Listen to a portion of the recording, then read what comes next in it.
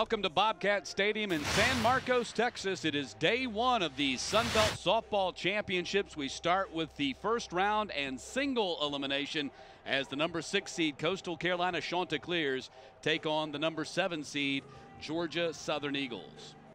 Only freshman to start every game this season. Pops it up right side of the infield, and that's going to be played by Smith. And the Eagles get 3 hits in the top of the first, but fail to plate a run. And the top half of the first is done with Coastal Carolina coming to bat.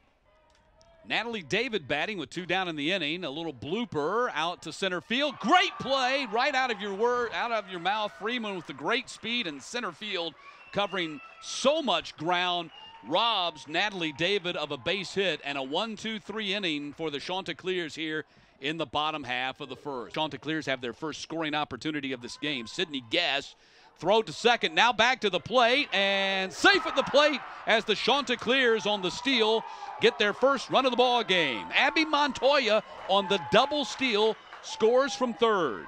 She struck out a team-high 51 in 64 innings coming in. She struck out 1 today. Ball hit to right field, drifting back on it, tagging from second. Here comes the throw in, tagging from first, and out at second base.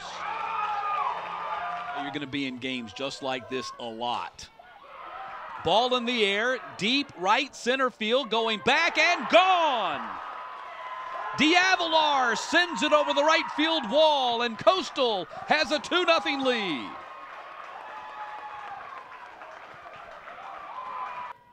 Two balls and a strike. That ball is hit to deep left field. It's got a chance, and it's gone. Macy Coleman just cut the Coastal Carolina lead in half. Huge home run from Macy Coleman, being able to get her team on board in the top of the 7th inning here. 3 balls, 2 strikes. Here we go again. Got her! And Coastal Carolina has defeated Georgia Southern by a final score of 2-1. Coach, it was the bottom of the second when your Chanticleers got going today. What did you see from Abby and Alexis with that double steal? Well, it's a play that we have in our back pocket, and just felt it was the right time to do it, and they executed it well. Abby got a good jump on it. Close play at home. I mean, it was close, but it was a great play. I mean, we got to find ways. We have a couple of our best hitters out right now, so we got to find ways to score. That might be non-traditional. So I was pleased to see that. Chelsea D'Avelar had a little bit of an injury in, I believe, the second inning, but seems to be fine. Obviously had that home run to seal the deal for you guys. Just what does that mean to then advance out of this single elimination game?